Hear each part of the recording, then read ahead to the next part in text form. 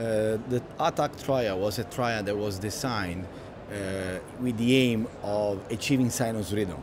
So the best way to achieve sinus rhythm, if you believe that sinus rhythm is better than atrial fibrillation, is to use antiarrhythmic drugs or ablation.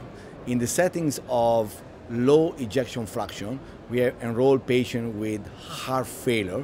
The only available drug is amiodarone. So we have compared amiodarone versus ablation in the setting of patient with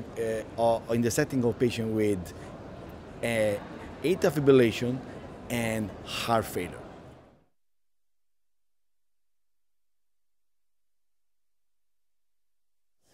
Okay, so the AATAC trial was a trial that designed in patients that had already had an ICD or a CRTD implant.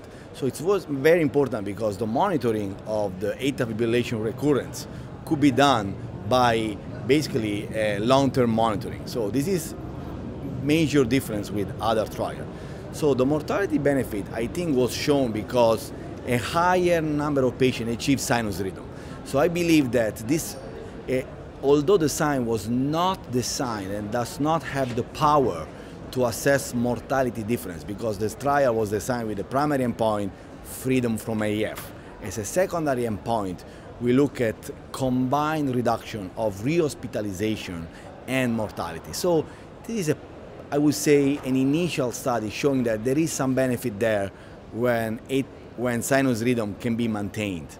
And I think this is also because if you look at the results of improvement of 6-minute walking test, Minnesota Heart Living Questionnaire, and ejection fraction improvement after ablation, these were significantly better and improved in the group of patients in sinus rhythm, in both groups. So sinus rhythm, I think, was the key of the trial.